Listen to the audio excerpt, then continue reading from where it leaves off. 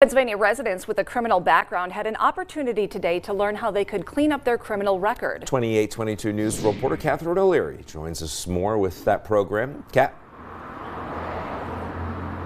Nick, Candace, getting those records expunged, sealed, or pardoned is all thanks to a new state law called Clean Slate 3.0, which was signed by Governor Josh Shapiro back in December.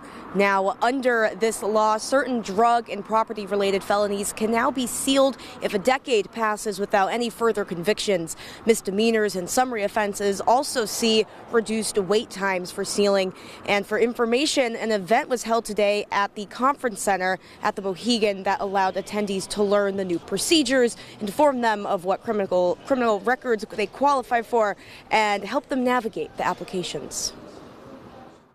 And it can open up not only employment opportunities for a person, housing opportunities as well, schooling. It can really open up doors, and and people shouldn't have to. After they paid their debt to society, they shouldn't have to be weighted down by a criminal record.